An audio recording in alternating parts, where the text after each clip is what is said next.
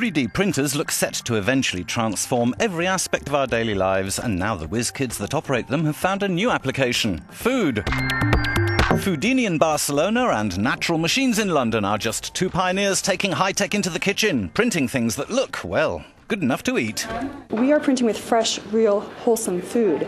So rather than going to supermarkets and buying those packages of pre-processed, pre-made foods that have artificial ingredients, preservatives and additives, chemical-sounding ingredient names, we want people to come back into the kitchens and make those foods with fresh ingredients, and 3D food printing can help with the food forming and assembly of those foods. Chefs love novelties, and TV cookery shows may see some creations soon. As for the public, yeah, I'm not sure whether, presenting something that you 3D printed would necessarily be the,